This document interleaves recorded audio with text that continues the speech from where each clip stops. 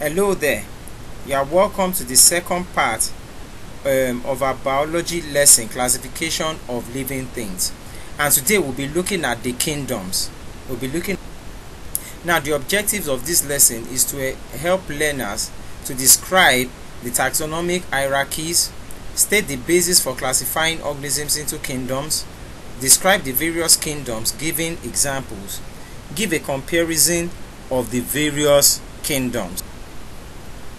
Now moving along, we'll be looking at the taxonomic hierarchy of classification of living organisms.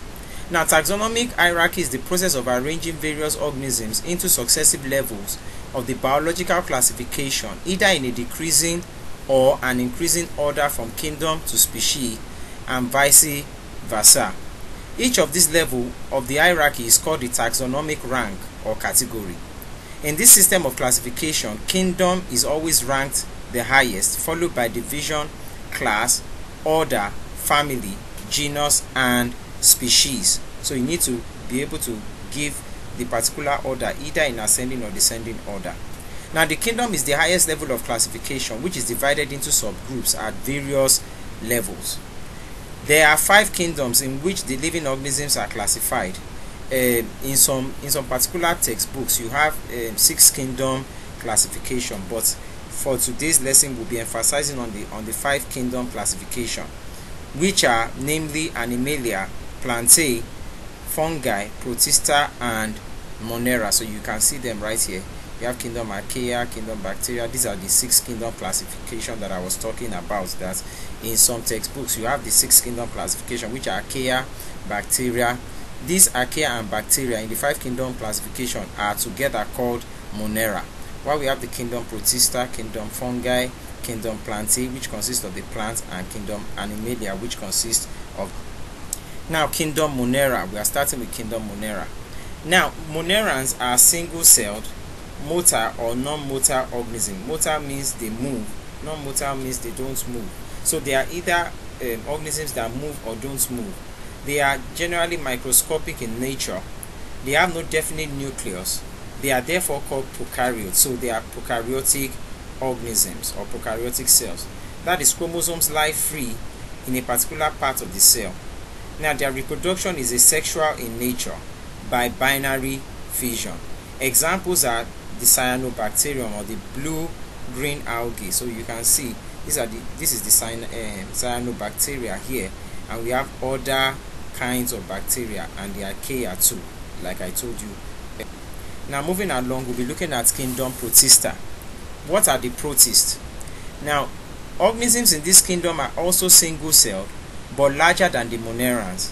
They can be motor or non-motor. In other words, some of them move, some of them don't have structures that help them move. Their cell structures are complex and organized. They have definite nucleus, that is, their nucleus is bounded by nuclear membrane.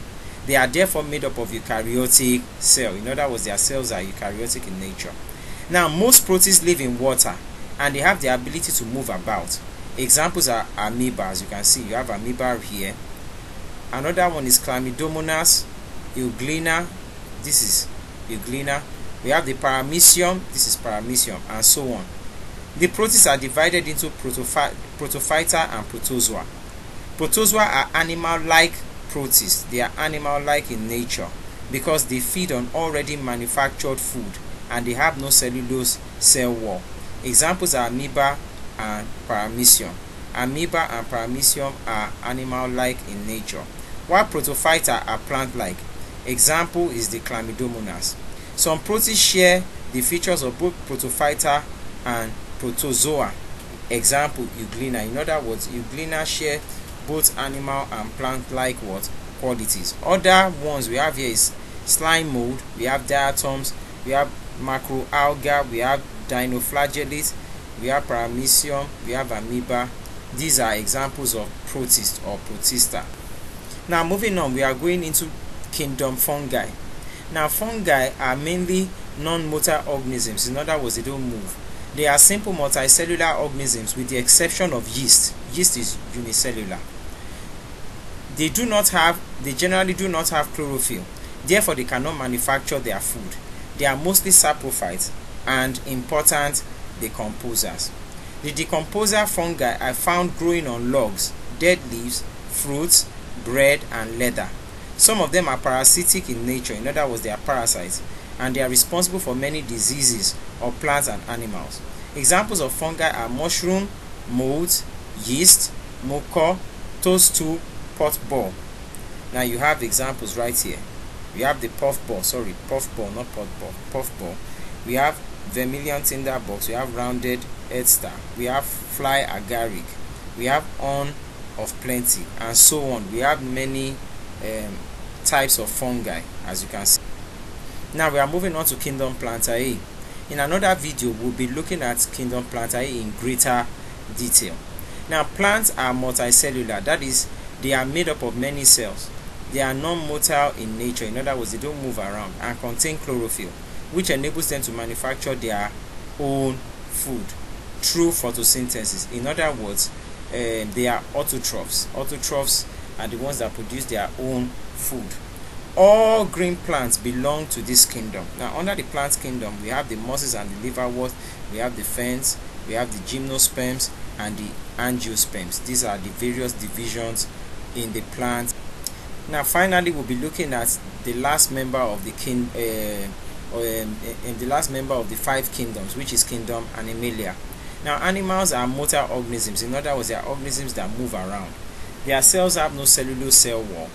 They cannot manufacture their food. In other words, they are heterotrophic in nature. They are broadly divided into 2, which are invertebrates, those with backbone, and vertebrates, those without backbone. So as you can see in this picture right here, we have the vertebrates, those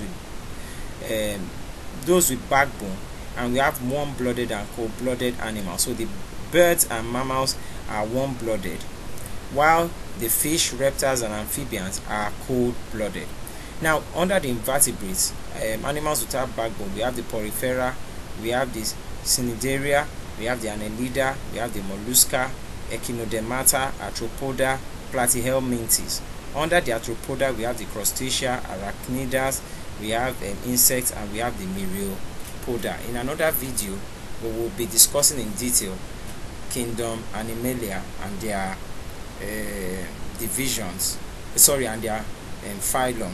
We're talking about that in detail.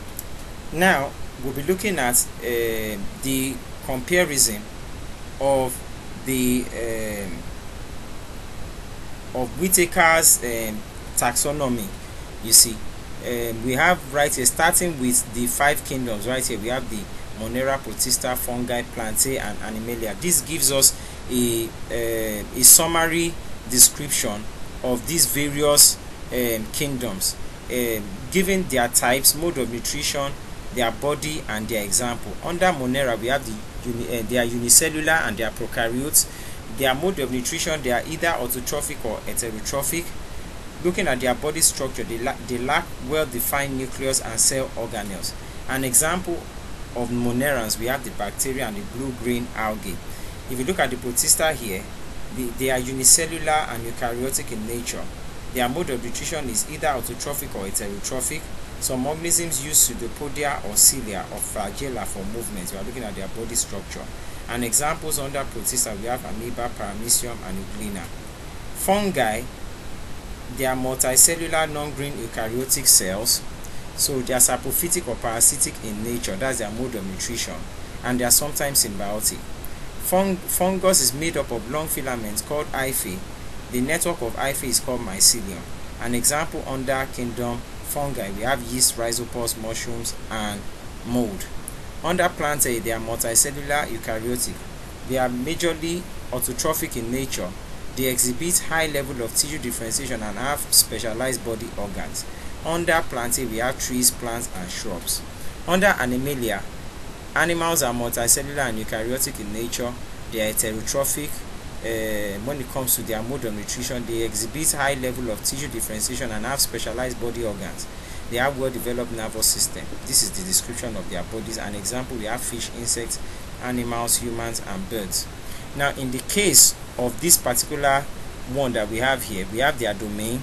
We have the 6 kingdom classification: Eubacteria, Archaea, Protista, Fungi, Plantae, Animalia. Yes, we have their description based on their cell types, cell structure, number of cells that make up the organism. You can see right here, bacteria is unicellular, archaea is unicellular.